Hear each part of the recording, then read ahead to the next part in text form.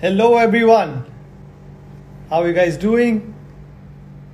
Welcome to the Zildjian India channel and welcome to the 16th and the final episode of season 1, the Zildjian Talk with Darshan Doshi. Thank you so much everyone for joining me in the last 3.5-4 months. It's been an amazing season. We had some incredible drummers, not just from India, but from across the globe. And thank you for all the response, all the messages that you guys have sent me. You've sent it to Zildjian India as well. It means a lot to us, and we will be back for season 2 very soon. So you will hear that announcement very soon. And once again, thank you everyone who was a part of season 1. And to end this season, we have one of the finest drummers, not just drummers, but pianist, composer, educator. We have the one and only Mr. Gary Husband, who's joining us today. I'm sure most of you guys know who he is and the stuff that he's done, but I'm just going to give a quick intro before we get him. As I said, he's a drummer, pianist, composer, educator, all the way from London. For close to about 4 decades, Gary sir has worked alongside a vast and eclectic range of celebrated musicians such as John McLaughlin, Allan Holdsworth, Billy Cobham, Jeff Beck, Jack Bruce, Gary Moore, Mike Stern, Andy Summers, Trevor Horn, Quincy Jones, and many more. Like, the list just goes on. So it's really our honor and pleasure today on behalf of Zildjian India to have the one and only Gary Husband. So without any further ado, I'm going to invite him, and I just hope he's here and he's joined the chat. Hello everyone. Hi Dhiren. Hi Marcelo. Hi Kalp. Hi Raman. Great to see everyone out here. Great to see Gear House out here. Brilliant. Please drop in your questions. I have a lot of questions that a lot of musicians have already shared that with me, so I'm going to ask them. And let's see if Gary sir is out here.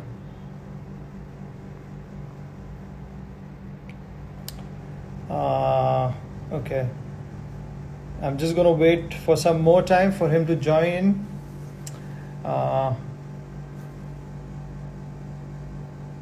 Just drop in your questions on the in the question box, and I'm going to take a couple of them from there. So, yeah. Hi Shiv, hi Dev, hi Parth, thank you so much. Just gonna check once again if Gary sir has joined the chat. Can you guys hear me well today? Audio wise all okay, video wise all okay?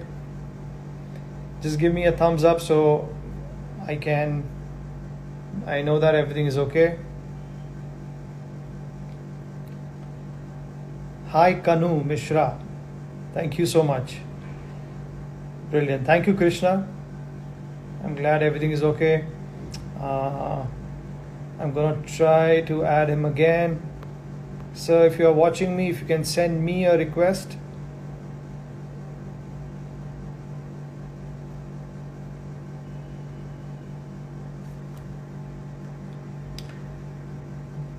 I'm gonna wait some more time for him to join, and as you know, he's an amazing composer and drummer, and he's been to India so many times with the band The Fourth Dimension. And okay, let's see if he's here. Not yet.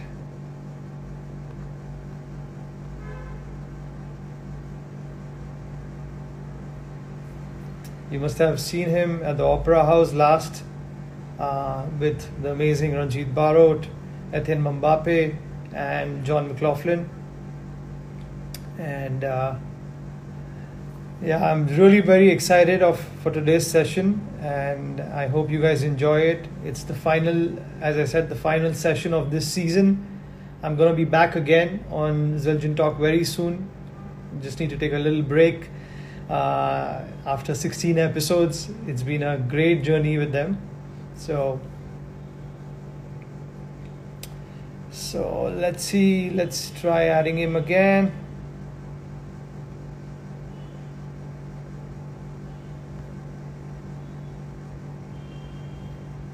Let's try one more time if he's around.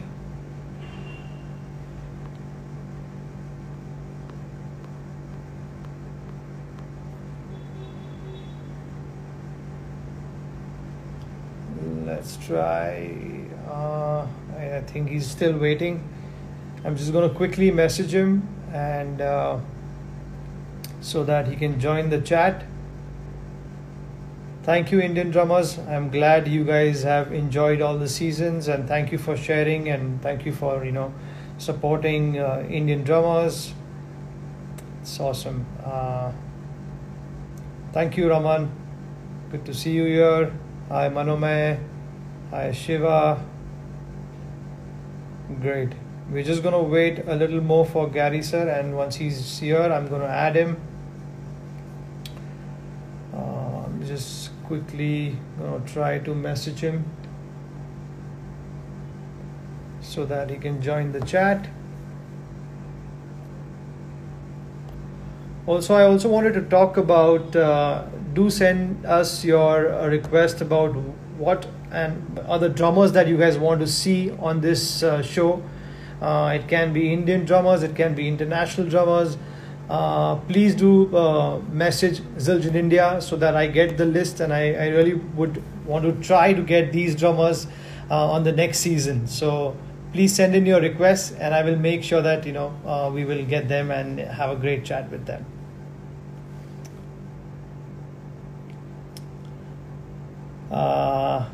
Great. Let's try one more time.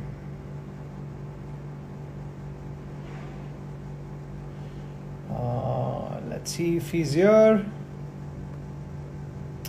Gary sir, if you can hear me, if you can send me a request. I'm not able to see you on the chat right now. If you can just send me a request, that'll be great.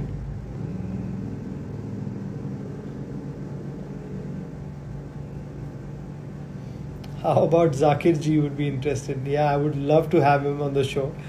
Unfortunately, he's not a Zildjian endorsee, but I don't think he needs any kind of endorsement. But I will surely try that. Yes, Gavin Harrison is there on my list. I'm surely going to try to approach him next month, and let's hope that he's able to join us as well. Okay. I'm quickly just going to go back. I'm going to message him, and I'm just going to join in again. Sir is here. We're just waiting for Gary sir to join in.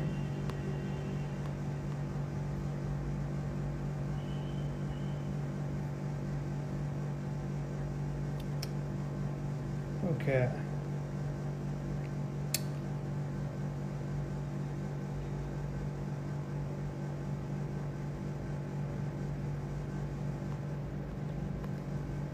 Okay.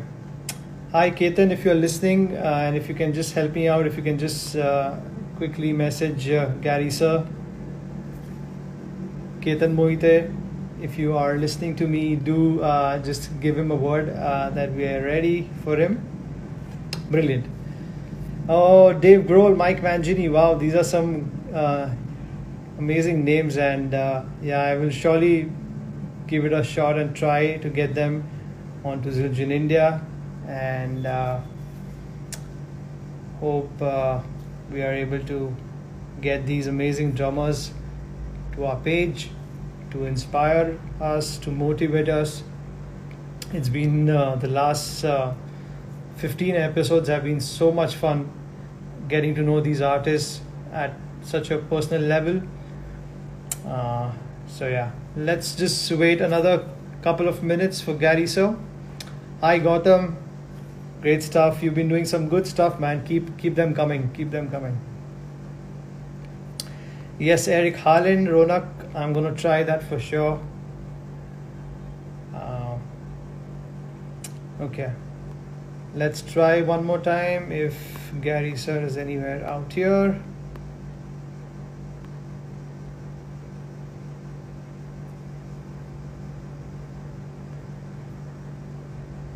Okay, I think he's here and I'm gonna try to add him now. The one and only Gary Husband.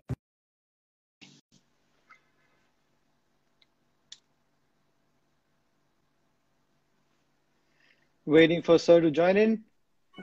Hello, sir. We got there. Finally, you're here. I was just waiting for you. Good to see you. My apologies. No problem, sir. I didn't know where to wait, which button to press, and new to all this. I know. How are you doing, sir? Thank you so much for accepting our request and being here today. All the drummers out here are very excited to have you. Oh man, I'm really excited. I'm nervous now. No, not at all. So, sir, how have you been in this the last 4 months? I know everybody's at home. Were you on tour when this pandemic happened, and how did you manage to reach back home? Oh yeah. Am I good this way? Is this the right portrait or landscape thing? Or... This is good. It's good. This is good. Perfect. Yeah, perfect.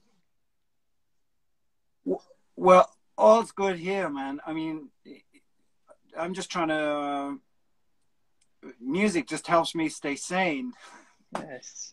And a combination of that and good cooking and walking a lot and just to keep everything going, because I think it's a very hard time for all of us, just in an inner way, just to try to really keep inner body and soul together.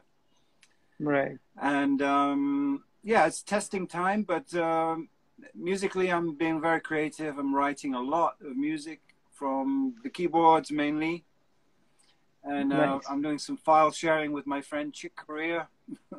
That's amazing. Really a lot of fun. We're doing an improvisational piece, just like bit by bit. So he sends me some and crosses the line, and then I play with him, and then I cross, and then we, go that way. Wow. And it's just great. It's all part of how music is really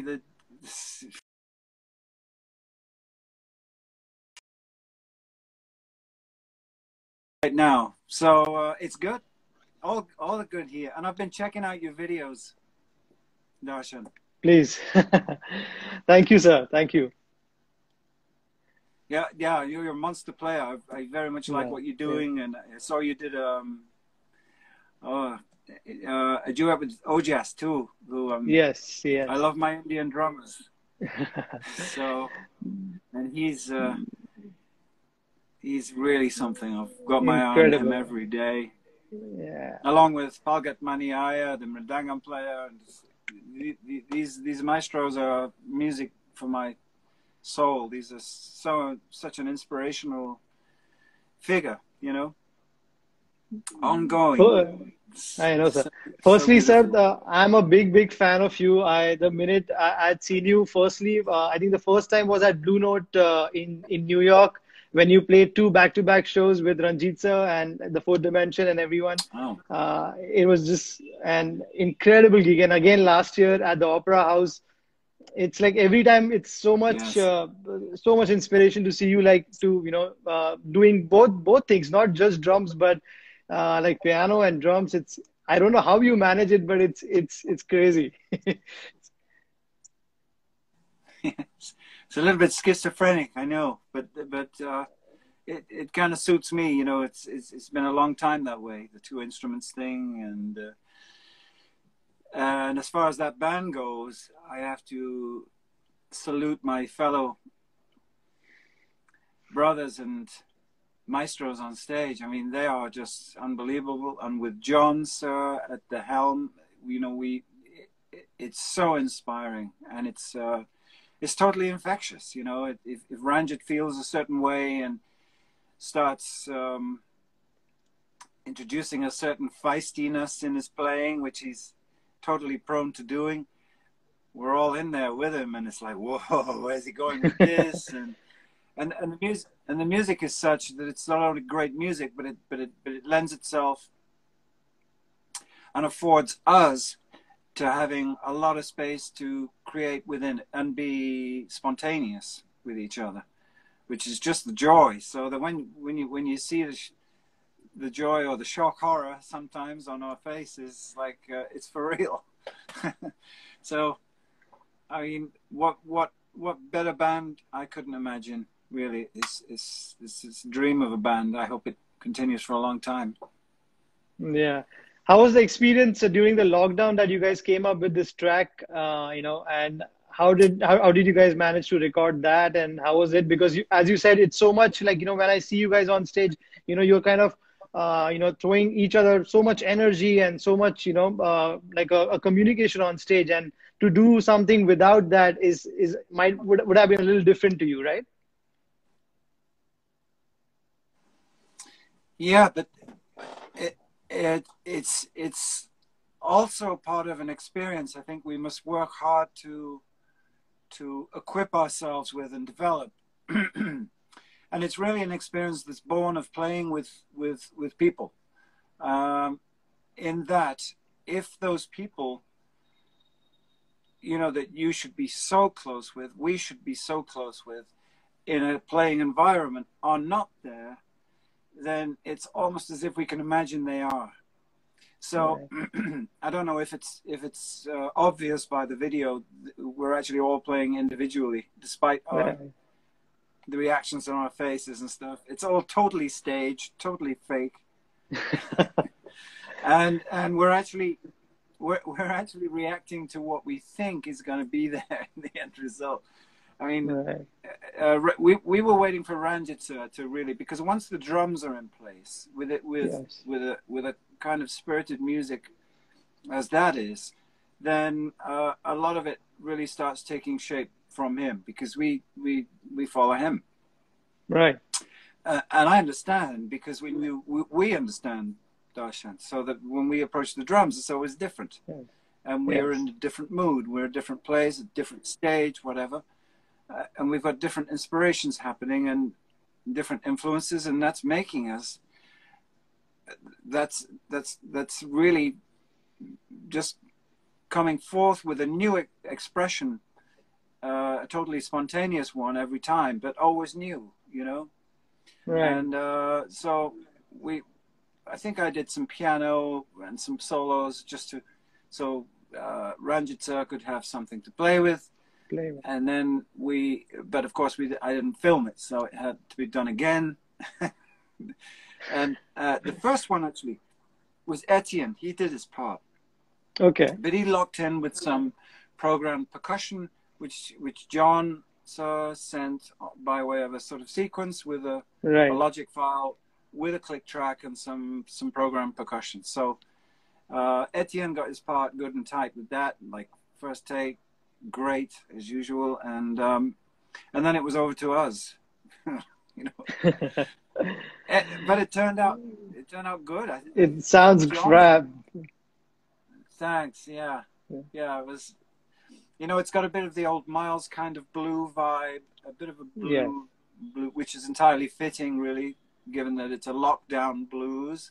Yeah. And then and of course it's got this fusion side, you know, in 5 with the 5-time signature, and Ranjit's fantastic conocol at the end. Yes. Oh, par excellence. Amazing. So yeah, it's a crazy and beautiful band. I just love the band very much. I think you know, it's safe to say we all do, and we all miss it. We miss it too. So coming to Zildjian cymbals, because we are on the Zildjian India page today, I wanted to know, when did you start, you know, using Zildjian cymbals? When did you get endorsed with them, and how your experience has been with them through all these years? Well, I should say no other cymbal for me. I mean, what goes on there with every development they make And at every show stand that I go to and check out new stuff, it's like, oh, the beginning of a whole new love affair with something new. And,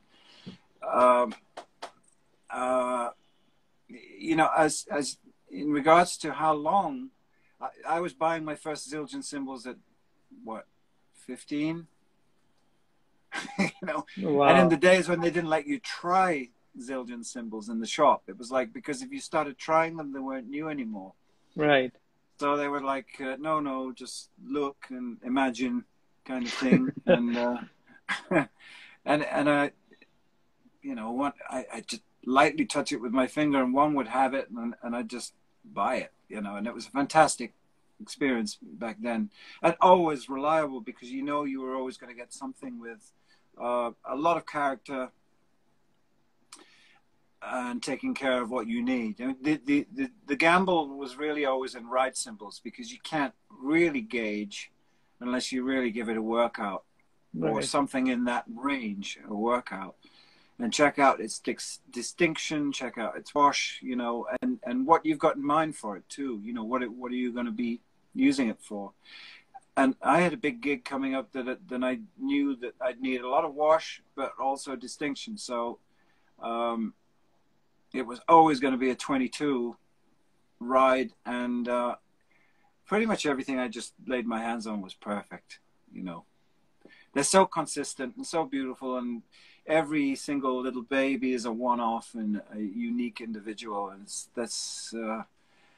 never really changed in all the years. So I'm totally happy, not looking for anything else, you know. So in particular, what series did you start, like when you started using them?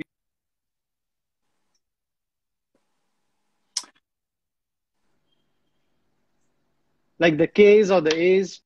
I guess they were, well, no, they were A's, I think, pretty much in the sense that really they didn't seem to be, I didn't see a lot of Ks around in those days. I think they were just, you know, there was very minimal information on them. You know, you have to bear in mind, this was 1975. Right. And yeah, I remember 22-inch ride. That's all I remember. Yeah. And or Crash Ride. There was this kind of in between. I don't know if they still have it even, but there was always this kind of in between, which was great because you could get a fair size cymbal and use it for you know, pinpointing accents and getting great wash, but also ride in it as a change.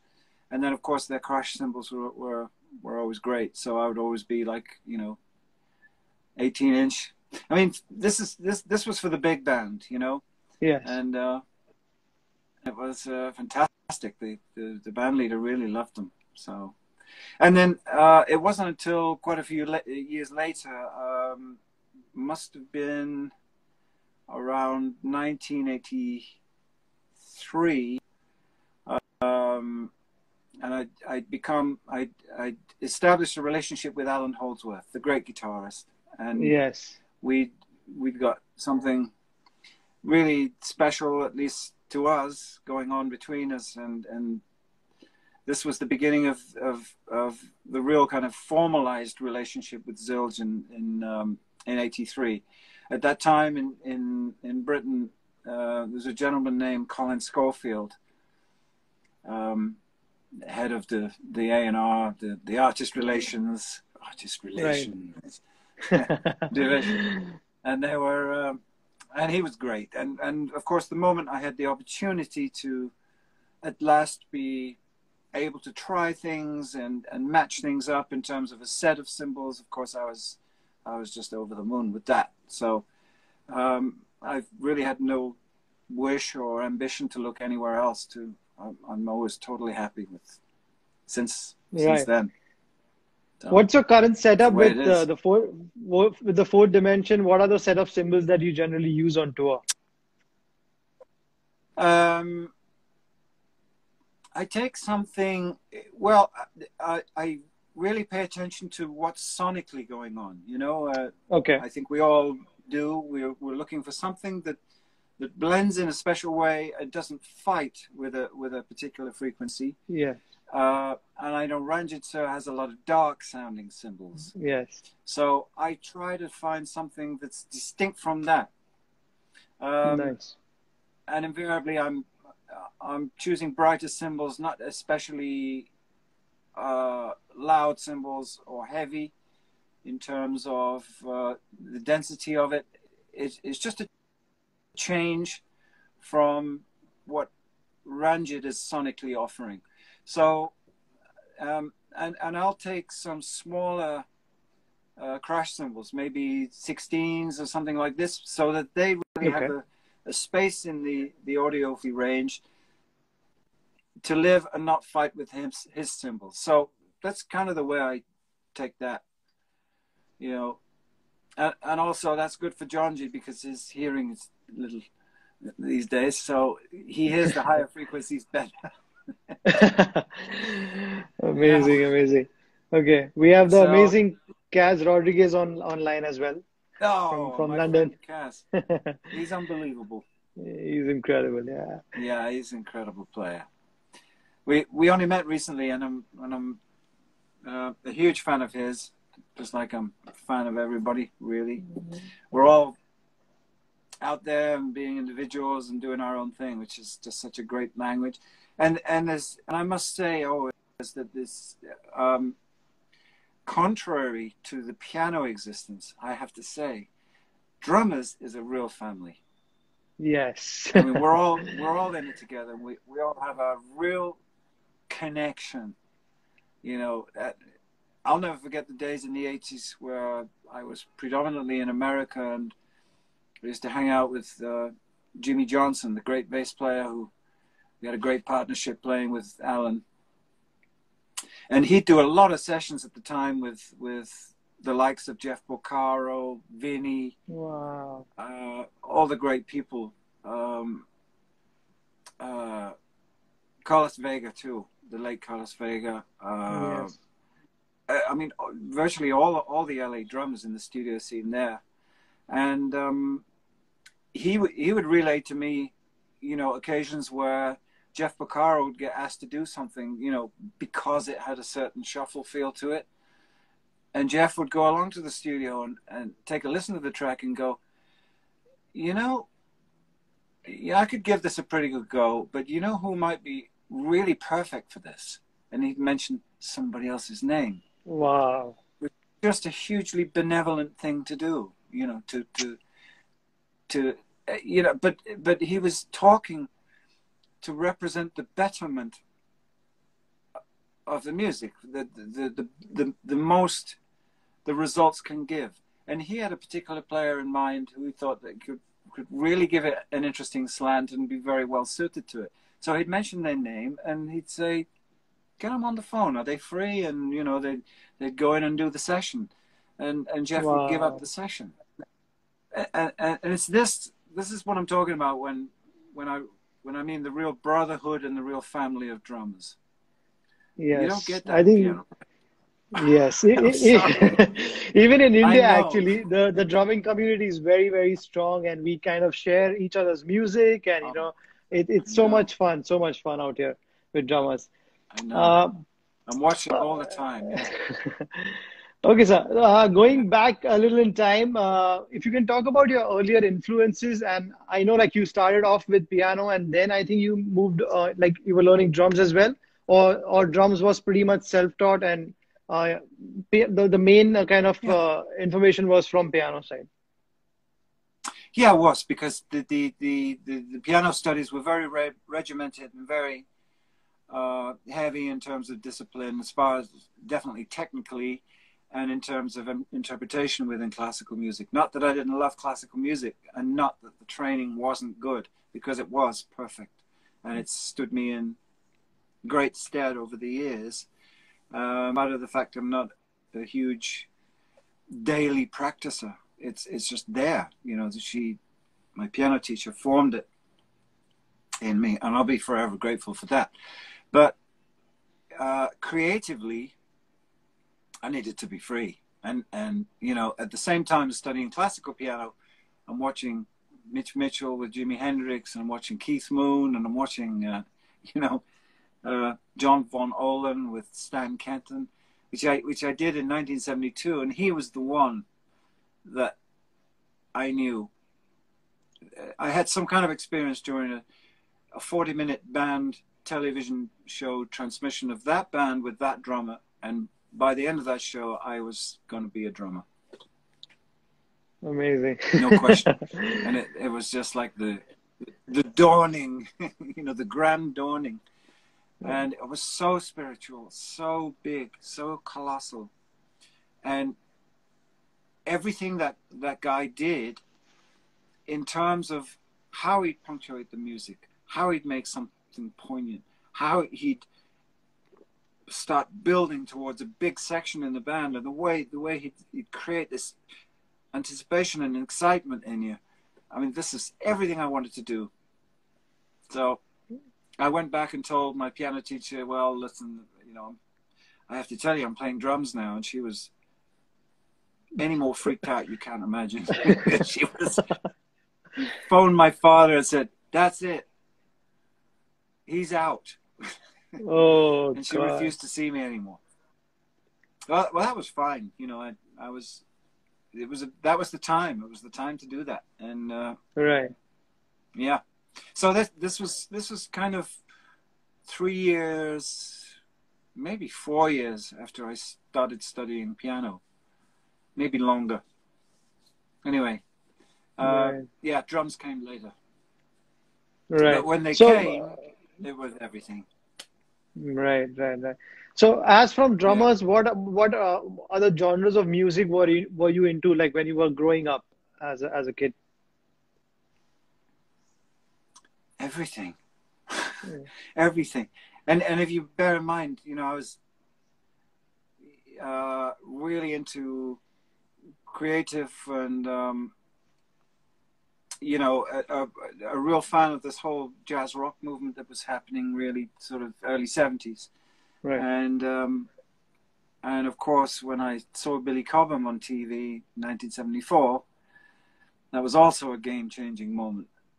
Yes. Not only because of the spirit and intensity of what he did, which was a phenomenal experience for me to witness on first discovery, and then to see it on TV.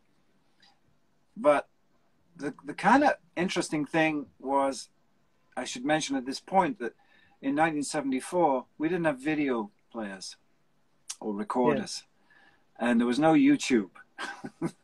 So sure. When you saw something like that, you saw it once, and you prayed maybe they'll rerun this and make a transmission of it sometime in the future. But you know, pretty much what I got inside of 40 minutes, that was it. There was no looking back and seeing it again and playing something over, or so it was just really the essence of him that really got me. But at the same time, I was interested in many other drummers, and not only in jazz and fusion, rock drummers and even Brazilian drummers, because my father was a very big Brazilian music fan. Nice. So I was growing up really hearing a lot of different music all the time. So this was, I just came in thinking, well, it's all one, you know, it's all kind of cozy, and it's just the whole thing is, you know, all just one thing, good or bad, and special people and not so special people, and this is what I knew about music. Not too many years after that, music started getting very pigeonholed again. People started putting different areas of music in boxes, and everything was very segregated all of a sudden again. Which was like, why? We were all having so much fun, you know, taking influences from this, taking influences from that, you know, merging it in what you already feel that you're equipping yourself with, that's you're passionately involved with, that's becoming part of you, and you're developing in your own way, and you're taking influences from everywhere. Doors open. What a beautiful way, really. And to find yourself that way. Right. And you know, just to repeat, you know, when you see things only once, or if you hear things only once, they stay with you more in terms of essence and the power that really comes over in the essence that you remember, and not specifically anything at all technical, or in terms of technical construction, or even the setup. You know, Right. a lot of things you don't remember, but you remember what hit you, and that's I just took that and ran with it.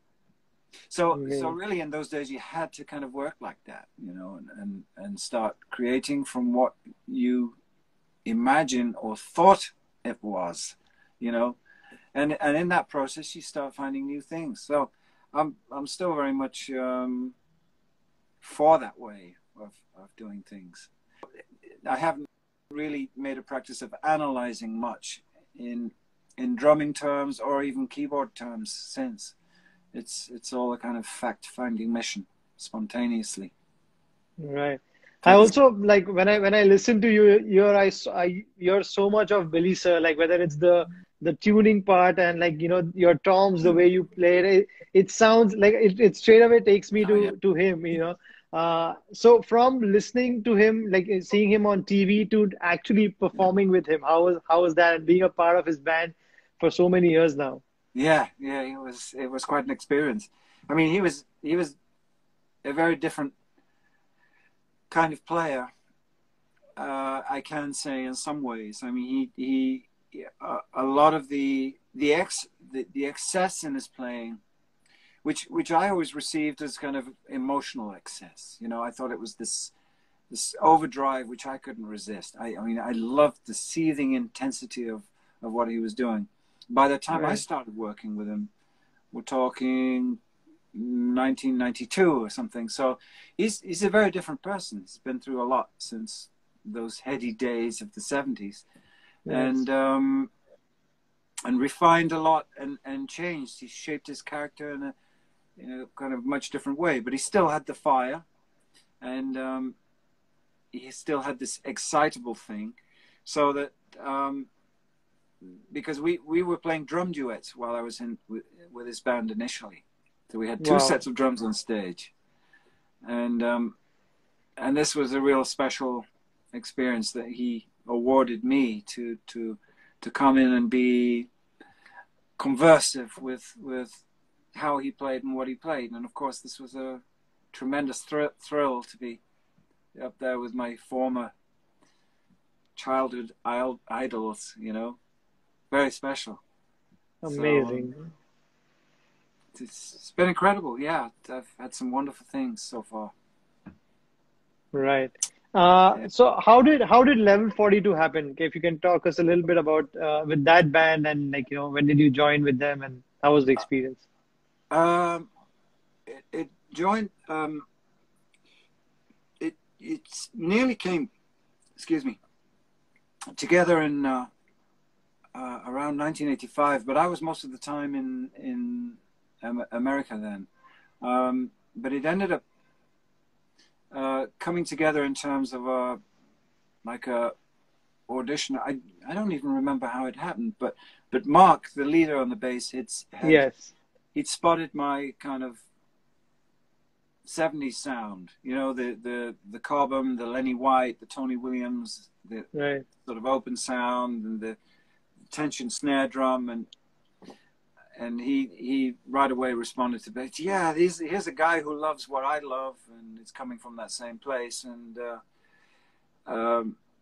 he responded to the kind of spirit of which was very, you know, flattering of the way I was playing, and said, we don't even need to have an audition. You just, when can you join the band? And I'm going like, wow, you know, and I said, well, we still have another 8 months, because I was still in America. We had another tour with Allan, and I said I could conceivably come in whenever it was in '89, I think.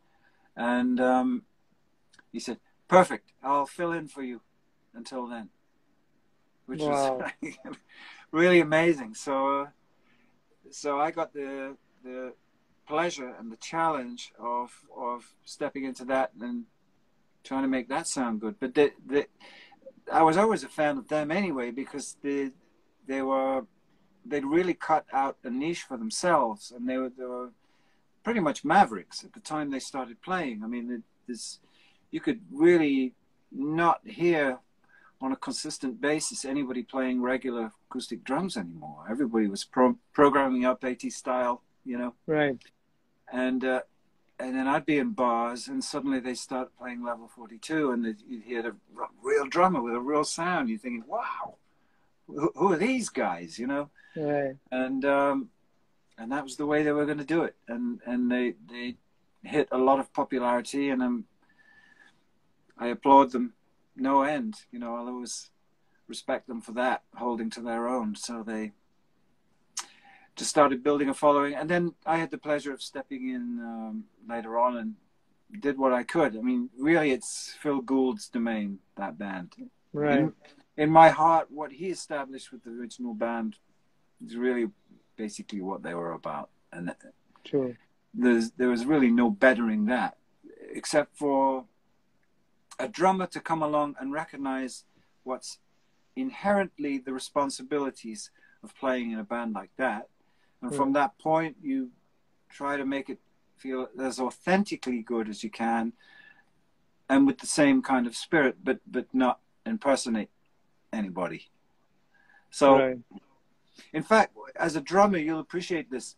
Mark said to me, you know, one of his first instructions to me was, because I'd ask a lot, you know, how is it feeling?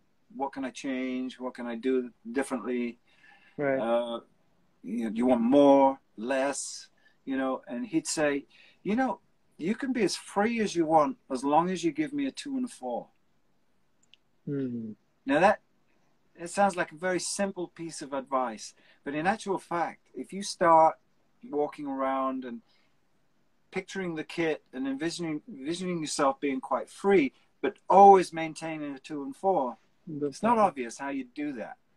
Right. So that was always a great piece of instruction from Mark, that it really caused me to think and really consider what my application and participation would consist of in terms of the drums, and how I'd play with people, Right. and how I'd try to leave space, but also keep the kind of excitement that he really wanted from me. So Amazing. I did my best. Yeah, it was a good period.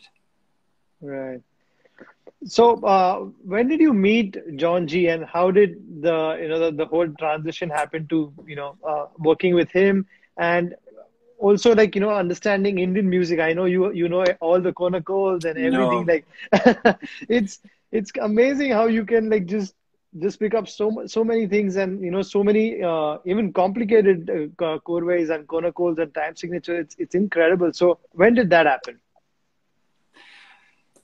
I think it happened out of my fascination for independence and odd times, which in Western terms was, and in spontaneous terms, or more akin to jazz, and jazz kind of improvisation was best represented by the Mahavishnu Orchestra. Yeah. Now, when they hit the scene, we were hearing the kind of fluency and understanding and real freedom inside odd times that we weren't hearing elsewhere. Certainly in a way that's spontaneous and different from night to night, performance to performance. I mean, you had a lot of the prog bands, which I loved, even the early King Crimson records. You know, there's plenty of odd time signature everywhere. You know, even in TV music of that time, you'd hear odd times. But none of it was really starting to deal with it really in depth, and being very emotive and being very complete as an individual and an artist inside of them. And this was very inspiring to me. So as a result, I must have about 200 bootlegs of them, just to hear the differences and what they achieved from night to night. I mean, they were so amazing for me, you know, and and really, I didn't really know where to go after that, except for follow John to Shakti. And in there you had a Hindustani percussionist and a Carnatic one. Yeah. And from what I read or have learned, this was not a common occurrence in those days, Right. for North and South to meet on such a open, direct scenario, musical scenario. True. And I was just, in fact, I have an anecdote for you. The moment I started buying Shakti records, I don't know if I remembered saying that the group's name was Shakti, and I was such an unbelievable fan.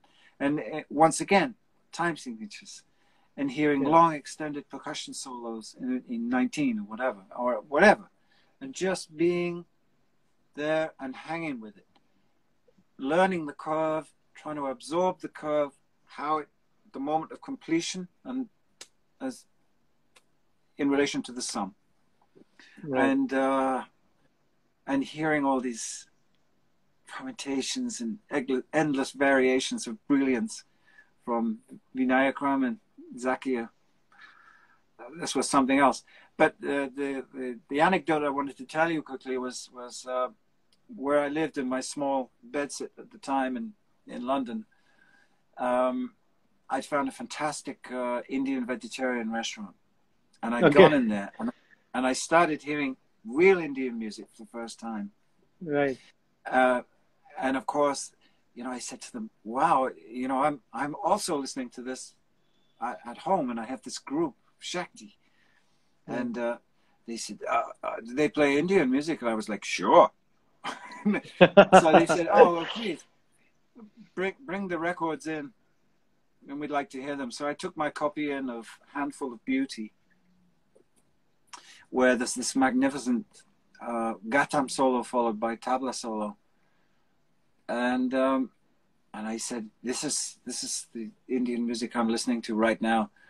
And they said, "Oh, we're very interested to hear it." And they took away, and I went there almost daily because the food was so good. And I went there to collect my record, and they said, "Thank you very much, sir, for this record. It was full of delights and excellent music. Although, I have to tell you, my friend, this is not Indian music." Wow. Of course, they heard the Western. I was ignorant and naive to that. I didn't realize the merging there, because it was so seamless. It was such a naturally successful merging and fusion. And of course, I took my record and I said, "What do you mean it's not Indian music?" And of course, he was right. He was entirely correct. Yes. It was a new form and a new representation of an entirely different kind of music, and there they were. So so really, from those records and from that Indian restaurant, all roads led to India. So I was picking up all my favorite South and Northern Indian percussionists, and almost learning how to pronounce their name, and becoming so inspired, really, in a way that was so consistent, and still am. And I mean, all you guys invest in the beat, in the true depth and meaning and poignancy of every note, and where it's played and how it's played and what it's followed by. Is it a silence? Are you going to hit what? And it's just the most magnificent music. I don't really know how to explain music in words. I don't think any of us do, but that's why music's music, because it says what words can't, right? True, absolutely. So I'm amazing. Total devotee to your culture, musical culture, and all other aspects of culture. Incredible. So we had asked maestros like you carrying it on. It's so Please, it's really an honor that you even saw my video. It's a big honor for me. Thank you, sir. Yeah, yes, sir. I'm a big fan. So we had asked some questions to a lot of musicians across here in Mumbai and all across the Right. country. There is this person from Mumbai. His name is Wayne DeMello. He said, "How does one reach your level of proficiency on not one but two instruments?"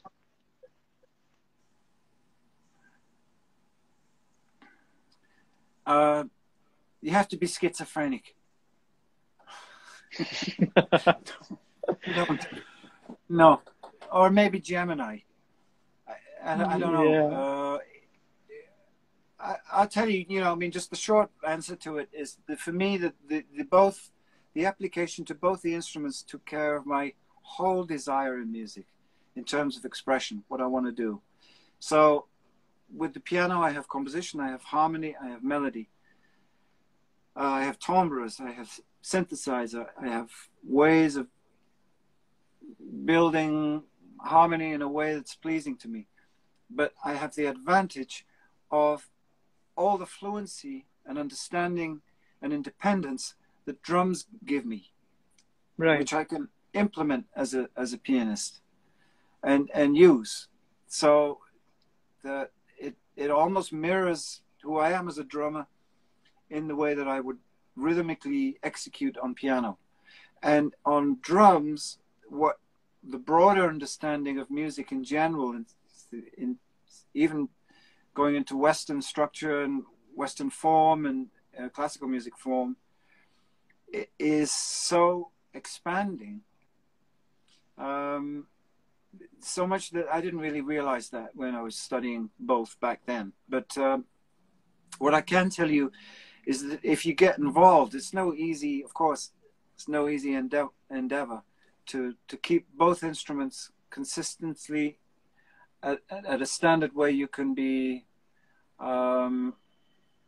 as you want to be, and keep a standard and a consistency going. And this just means round the clock development, but round the clock involvement.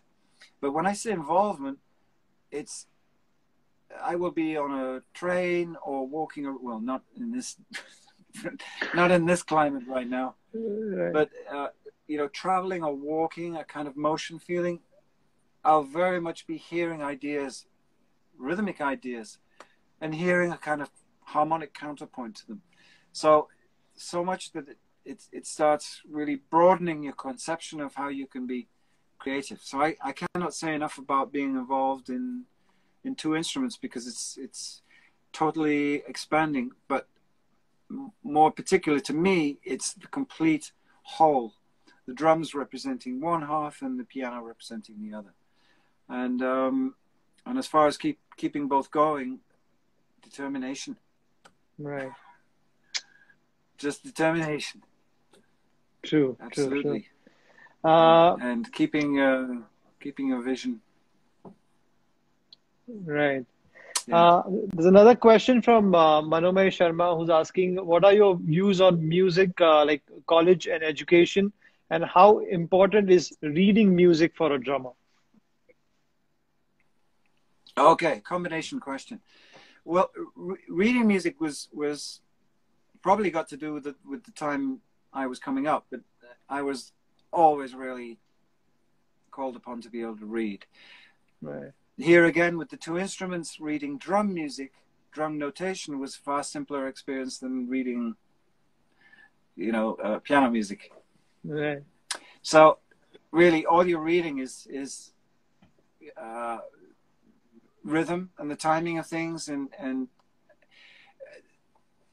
some people would write very elaborate drum charts because they'd want to play what they were hearing, or they'd just write you guides rather. And they'd point, they'd make known to you the points that they really want you to nail, but they trust you with how you were going to go about doing it. So interpretation comes into play. So that they're all different kinds of drum charts, but really it was necessary for me to do that. Not so much. Well, yeah, I can say it still is, because when John Searcell, puts together a new composition, he'll send it me in notation In charts. Yeah. so I can decipher the harmony both by listening to it, but also seeing it. So it's a language like Konakol, your recitation language, that I can receive it on that level. You know, the same as Ranjit sir and John can broadcast to each other in terms of Konakol, a rhythmic idea. Which and I see the freedom it allows them. That it's just one sing through a phrase of a composition, and the other one's got it. You know? Right. So as we're talking about this particular point, there was another question which was similar to this, which was like, if you can talk about the harmony section of the Lotus Feet, the piece Lotus Feet. This was by Aditya Podwal, another brilliant keyboard player from Mumbai. In Lotus Feet. Yeah, the harmony section that you worked out for the, you know, all the John G's work and Mahavishnu Orchestra's work.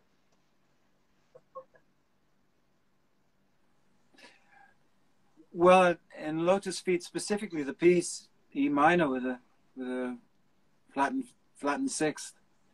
So you've got the aching emotional flattened sixth there on top of the E minor fifth. So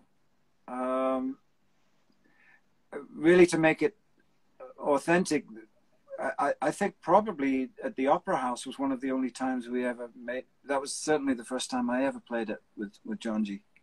Okay. And Niladri was there too. Yes. Remember? Yes. At the Opera House, yeah. Last year. And he did a marvelous solo. So I was just finding my way on that mode. You know, in the Western terms, we have modes. You have raga, and I know you have one way to go up and another way to come down, but it's slightly freer in the West, where we can just you can mention, if you want to talk in modal terms to somebody, you can show them a tonality in those terms, but really always I'd rather hear it. But yeah, I always get music from John G, and I also work a lot with in northern Germany for the Norddeutsche Rundfunk big band. They have a great big band there. It's a radio station. Right. Because you know the radio is public funded there, so this makes for the creation of a lot of ensembles and formations, and most commonly big bands in Germany. And whenever I go there, I will get a folder with music inside it. No idea whether it would be abstract or Count Basie style or brass band style or operatic or what it will be at all, except to just have a quick look over the charts, see forms, how many bars is that, what's happening in there, oh yeah, okay. So you've got a loose induction to that, but only that, and you don't know what it's going to be like until you start playing it 20 minutes later. So this is a real valuable experience for me each time going there, because I have no idea.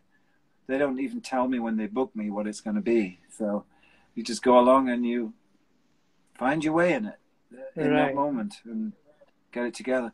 So the reading is, and of course, if you're playing piano, I'm cross-currenting on the questions now, but of course, if you're composing and writing, you have to be able to notate. So right. So how would you recommend going to like a like a music school or a music college, like a Berkeley or a London School of Music and stuff like that? Well, when I was young, I had my heart set on trying to go to Berkeley, because I knew that it was I think at that time it was the only really established and school of that standard, which involved itself in the education of jazz. But in a sense, looking back, I'm kind of glad I didn't do it, because basically because everything I wanted to discover about jazz was based in my own imagination and discovery. So self-discovery, ideally, what am I going to do over a chord? What says something? Hi guys, welcome back to part two. I think we just finished an hour so that the session expired. We're gonna try to add him back again, and let's hope he's here.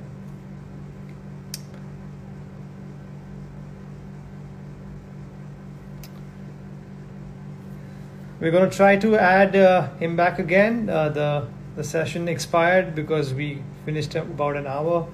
So let's hope he's here. Thank you guys for joining again.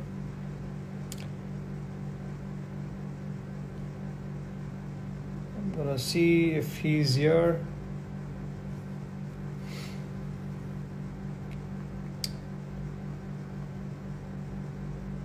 Hi Adi, good to see you here. I'm just gonna try to add Gary sir back so that we can just finish the conversation with him.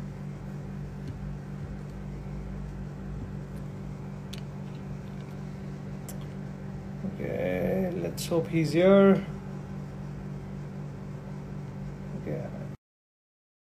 Try to add him back.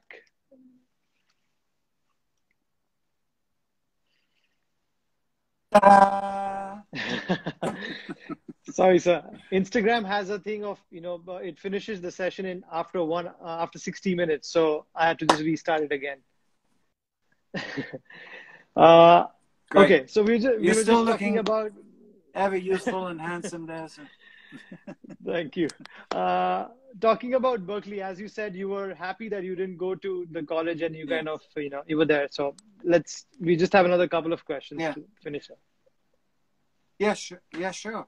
No, I was happy personally. I mean, a lot of people like to form in music and put a lot of importance on making transcriptions and studying transcriptions of other people.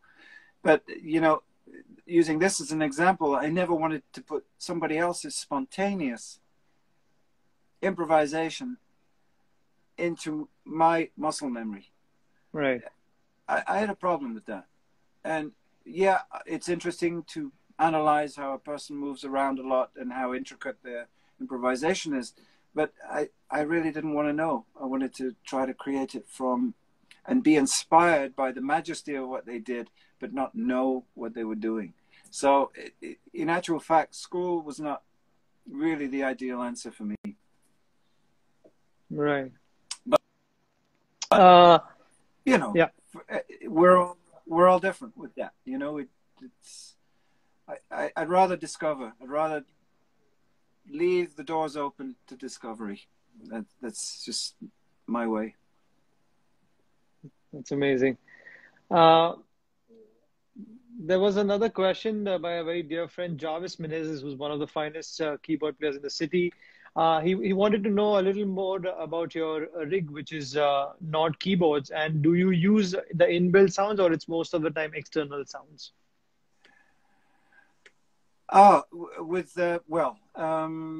Sometimes I'm seen playing a Nord stage piano, but up until this point, I always press for a Roland stage piano, an RD 300, 700, whatever. Simply because in playing terms, if you have as a keyboard player with something approaching a classical technique, a well-formed technique, the Rolands seem in that regard very much superior to me. So I always ask for something that I'm comfortable playing in terms of what the action gives you. But the synthesizer that you see with John's band, I've pretty much got two Nord Lead 2X, and they're getting pretty old now, but they're very tough and hardy instruments. But the wonderful thing is they come with sounds that are basically a template, but you can really personalize them vastly. You can really take them and completely change their character and discover a lot, due to what's inherent in the template that they've given you in a sound. And that's really the ultimate for me. I like to just find things, and a lot of the sounds that I'm using have come from just the beginnings of the sound that was very, very different. That sounded very different in nature when it was, you know, the machine, the factory sound that came with the 2X. And, Right. you know, and there's a reason for this. It's just preference, of course, how you want to express, how you want to be expressive in your sound and music and playing. But also I'm always on a mission to get a sound that blends with John's. So a sound that really, because I get to play a lot of melodies on synth while simultaneously playing usually electric piano harmony. I'm doubling a lot of his melodies. So it has to be always a sound that's different, but and suited to the piece, but blends with the guitar well. So there are all these kind of considerations that make up why I've got these sounds sounding like that. Yeah. But yeah, I'm very happy. The stage piano that I use actually doesn't come, I never use the stage piano sounds. I use Contact. Right. And they've got some nice electric pianos. I got New York grand piano from them, which with the minimum of tweaking, I have a great piano sound. Good samples and stuff. And I've been using that for many years now. Keep refining it and getting it better. But yeah, it's a Contact organ, Contact electric piano, Contact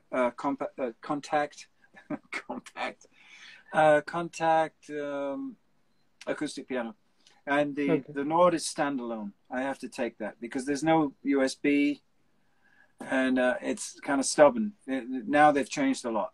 You can download with ease to a cloud and whatever, but with this they have some kind of they call a SysEx dump, a system exclusive dump, which is something you can put in your Logic, and if you can find a 2X, which is really hard, you can upload your sounds to that. But it's really hard to find a 2X these days. So I end up taking my 2X on tour every time. It's just, okay. Is it also a similar setup? So this is about Zildjian cymbals, sessions? and I'm talking to all these maestro keyboardists. Yeah, I know. So for you, it's like always a mix of keyboards and drums. So it's like you got to just keep musicians happy with that. Yeah. Great. Yeah. Yeah. Okay. Sorry, you were saying something? Yeah. Well, I was just saying that, was it a similar setup for your studio recordings as well when you do it with Fourth Dimension, or it kind of changes in the studio sessions? Oh, it changes in the studio sessions. Yeah. Most evidently because there's usually a chance to use a really great piano, acoustic piano, for the acoustic sounds. For the electric, it's great to be able to find a Rhodes in good condition and, you know, do it that way. But I've recorded actually a lot of my Contact sounds for things like Black Light and those later records we did and stuff. And they're such in the mix that they sound pretty good for it, you know. I would always rather go analog in the real thing, you know, for these things. But hey, it's what the luxuries provide us with, and you know, if we can get a good studio with great old school instruments, so much the better. Right.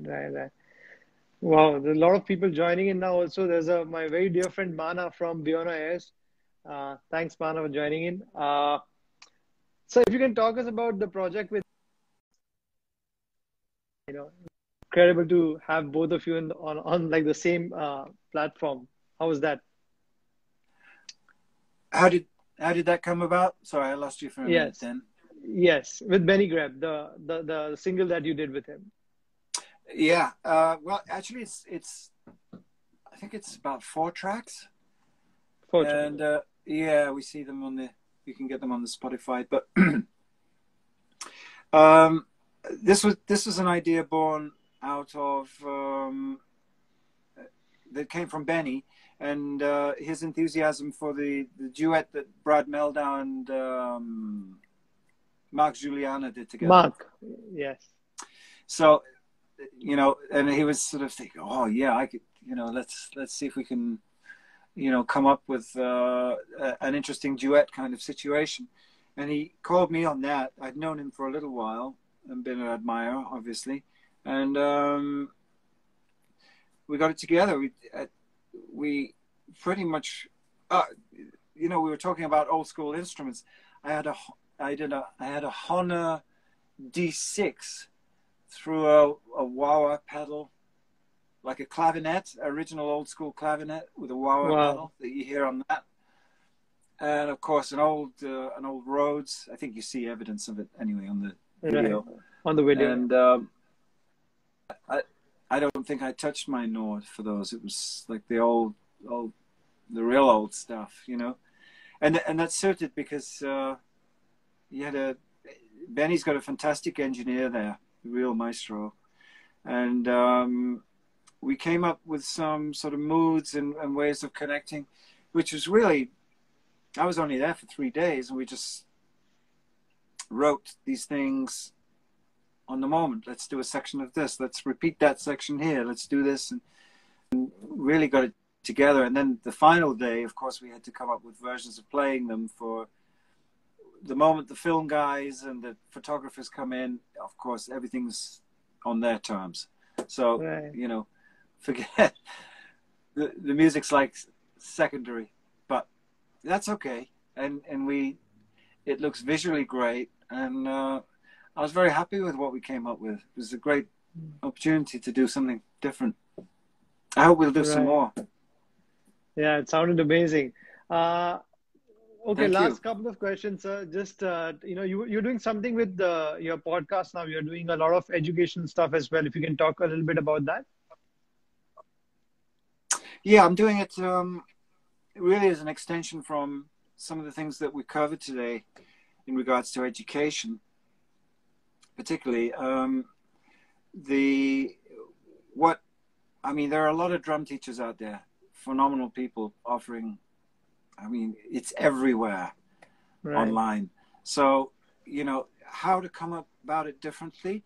I thought about really just trying to come at everything in terms of being an individual. You know, I'm not making myself out to be, you know, it's just that the way I've formed is very much akin to a kind of personal formation, a formation of my own preference, of the way to go and the ways to follow, and my inspiration and the way I want to go and the way I want to sound and keep getting better.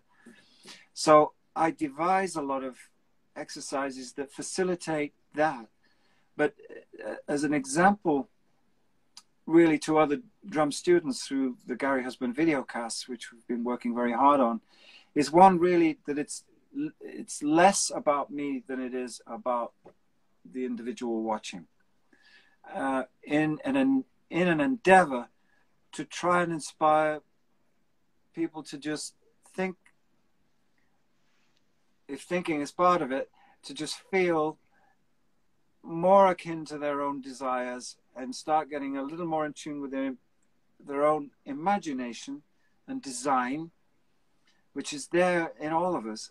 You know, it's just a question of tuning into the little voice inside, into your creativity, and finding, like, what have I got ideas to do? And you can do it in a number of ways. Have a lot of solitude, out of silence, contemplation. You can start hearing things. And as I said before, movement helps me to be walking briskly. I get like an onslaught of ideas coming. And I wanted to really represent all this side of approach by these videocasts, with the emphasis not really being on me, but to encourage more creativity and less perhaps following of everybody else, and, you know, in terms of what we're all doing, you know, and really believe in yourself as a separate creative entity and a new force that you can foresee yourself being, and invest everything into it and believe in it, and keep keep going with it, keep strong about it, and be very sure of what you're doing, and you know, all these kind of messages. So that's equally as inherent to these videos as much as any kind of technical application is concerned. But I hope the full roundedness of it all is obvious to people, how I'm coming at it and where I'm coming from. And I've had a lot of, very pleased to say, a lot of people have been very inspired about it. A big factor is it that I'm invariably giving a track.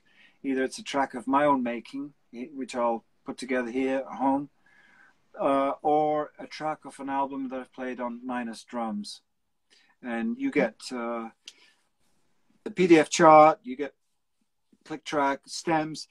You can create your own mix and produce your own, which is really my this is where I like to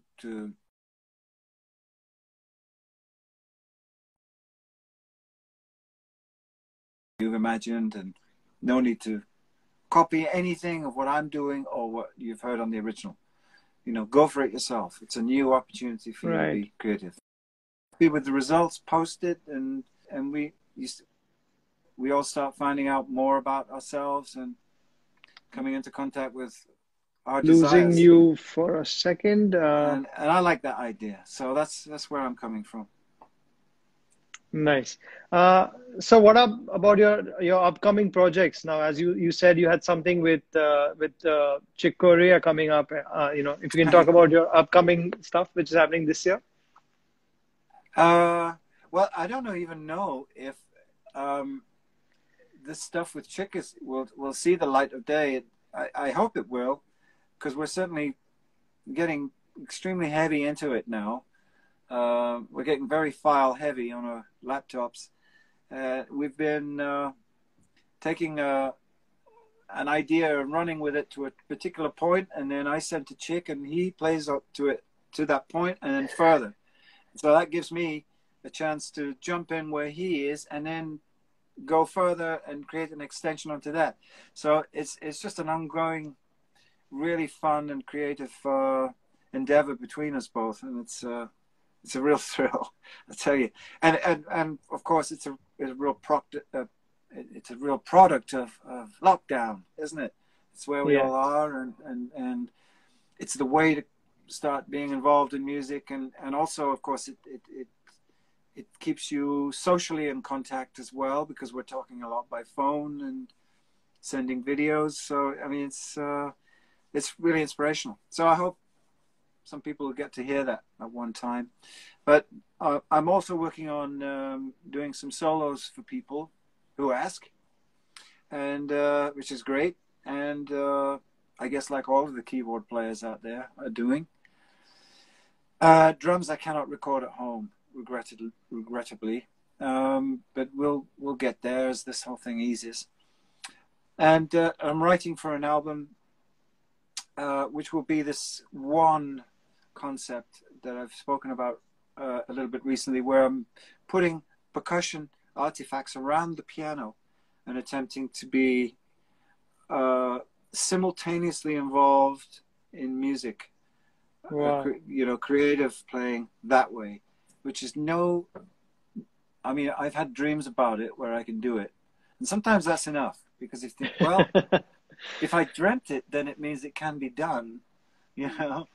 So this is a real. I'm chasing something with this, so I'm going to see how it comes about.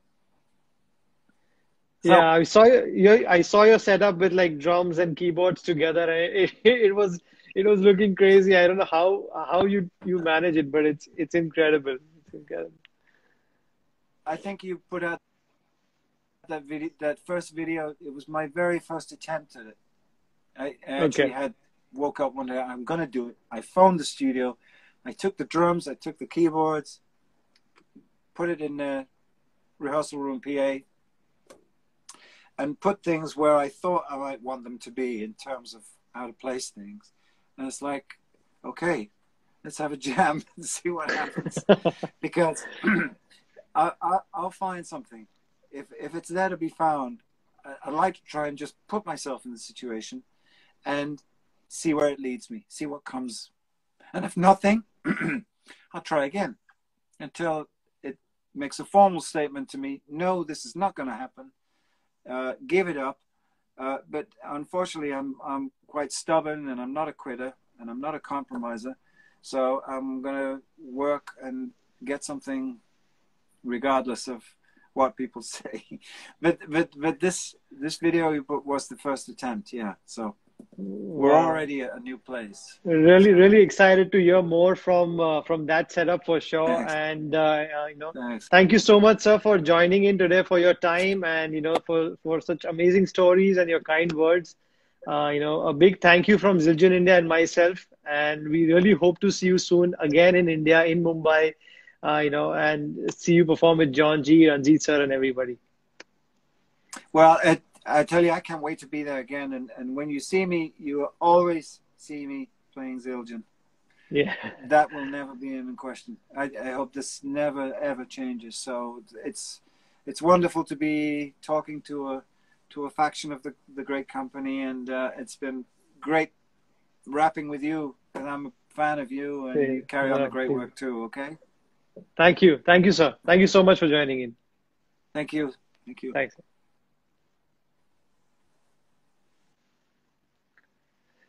So yeah, that was the amazing Gary Husband. Incredible human being, and so much to learn from these masters. He's not just an amazing musician, but such a down-to-earth human being, and so humble. So thank you so much, Gary, sir, once again for joining us. Thank you everyone who's joined in. Thanks, Adi. Thanks, Marcelo. Hey, my friend Greg Ellis from LA. He's here. Thanks, Greg. Thanks, Manchu. Thank you, everyone. It's been a great last about 3-4 months with Zildjian Talk, and I'm just going to take a small break, and we'll be back hopefully in September with some amazing artists. Thank you so much for joining in. Please send in your requests for the drummers that you want to see on the show, and I'll make sure that we will have them and get inspired and motivated, and go through these tough times in a very positive way. So thank you so much, guys. Stay safe and stay at home. Cheers.